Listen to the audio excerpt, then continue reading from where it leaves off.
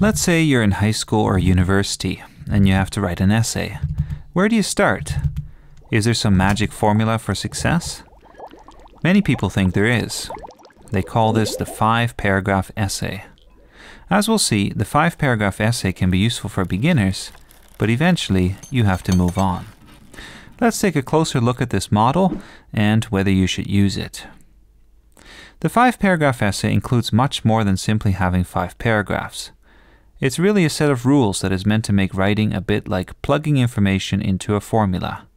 Here is how it works. Paragraph 1, the introduction. Start with something to grab your reader's attention, like a dictionary definition, a famous quote, or anything interesting you can Google at 2 in the morning. Once your reader is hooked, you can introduce your topic and explain why people should care. Then, after these opening sentences, you can get to your thesis or argument. Now, the thesis of a 5-paragraph essay should follow some very specific rules. It should be exactly 1 sentence long. It should state 3 arguments that are loosely related to each other. And it should be the last sentence of your introduction. Follow these rules and your teacher will love you.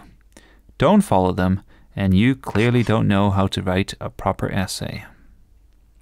Paragraph 2. This is the first of your 3 body paragraphs. They're called body paragraphs because everything between the intro and the conclusion is the body of your essay. Start each paragraph with a topic sentence. This is where you state the first of your 3 arguments. Next, it's time to back up your argument with some facts or examples. Wrap up your paragraph with a concluding sentence or 2, and paragraph 2 is done. Notice that the beginning and end of a paragraph are more general, which is why people often compare the shape of a paragraph to an hourglass, or a hamburger, or even a beer mug. Paragraphs 3 and 4 follow the same format. Each one covers one of the arguments mentioned in your thesis statement. Before you know it, the body of your essay is done. All that's left is the conclusion. And the conclusion is easy because you mostly just have to restate your arguments. If you want to do more than summarize, you could add a clever observation, some moral lesson, or maybe a quote. And that is a 5-paragraph essay. Once you know the formula, you can crank out essay after essay after essay after essay. But is this a good formula? The answer is both yes and no. The 5-paragraph model teaches the importance of structure, which is good, but it also is extremely rigid and sometimes does more harm than good. Here's what's wrong with this model. Number 1, why 3 body paragraphs? Why 3 main points? In what other discipline do people come up with such artificial rules? That's like saying that every math problem must be solved in 3 steps, or that every recipe should have 3 ingredients. But what if you write a longer essay? What if your essay is 20 pages long? Do you stretch your paragraphs to be 6 pages long? And what do your 3 points have to do with each other? Are they just generally on the same topic, or do they form a coherent point of view? Second problem, the 5-paragraph essay is extremely repetitive. You state your argument in your thesis, repeat it in every topic sentence, state it again at the end of every paragraph, and sum it all up again in the conclusion. How much more boring can it get? Third problem, the 5-paragraph essay doesn't zoom in enough. If your thesis has 3 arguments instead of just 1, it's likely that your essay will remain quite general. In addition, students are not always taught to start as close to their topic as possible. You may feel clever adding some creative hook at the beginning, but often it's better just to zoom in right away and get to the point. And one more problem, just to show that we're not limited to 3 points. There's little flow to this kind of essay. Each body paragraph feels like a little mini essay. Perhaps there's some reference to the overarching argument, but the paragraphs don't show much interaction. Because of these problems, we think people should stop teaching the 5-paragraph essay. Instead, we would like to propose a more organic structure. We'll keep some of the core principles of essay writing, but we'll relax many of the rules. First of all, we'll still use the basic structure of an essay: introduction, body paragraphs, conclusion. Except you can now have as many body paragraphs as you need.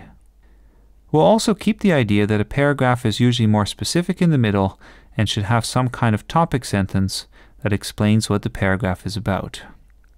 At the same time, as long as the general direction of the essay is clear, we can be more relaxed about constantly summarizing the overall argument.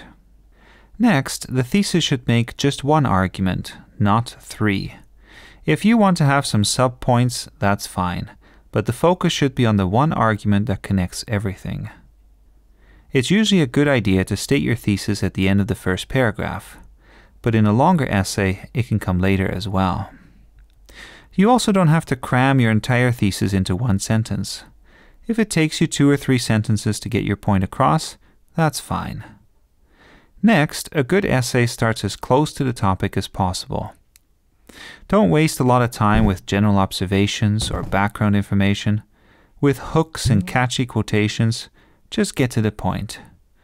Of course, you can add some flavor and creativity, but try to zoom in as soon as possible. As mentioned, you can use as many paragraphs as necessary to make your argument. Your average paragraph is between 3 and 12 sentences long. If your paragraph is longer than a page, it's probably too long. But more important than length is what your paragraph is about. In a good paragraph, everything fits together. That's why a paragraph usually explores just one point. If you find that you're moving on to something new, even if it's just a slightly different angle or a different example, feel free to start a new paragraph. And so the number of paragraphs depends entirely on the argument. Think of writing an essay as crossing a stream, and as the paragraphs as stepping stones. The wider the stream, the more stepping stones you need. When you get to each new paragraph, use your topic sentence to explain how this paragraph connects to the last. This is called creating a transition between paragraphs. As you make the transition, try also to remind your reader of the general argument, but don't overdo it. Most readers will be able to remember where you're going. And then we get to the conclusion. Conclusions are so hard to write because you don't want to just restate everything you've already said. So avoid doing too much summarizing, especially in a short essay. Now that you've crossed the stream, it's okay to look back to where you came from, but it's also nice to look forward a little and make your conclusion interesting and exciting. So don't settle for cookie-cutter essays.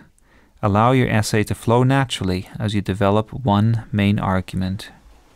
If you're used to the 5-paragraph essay, it may be scary to leave behind such a clearly defined structure. But we're not getting rid of structure altogether. We just want you to be free to find the right structure for your essay. And that is going to be different for each new topic. So write organically and naturally, and say farewell to the 5-paragraph essay.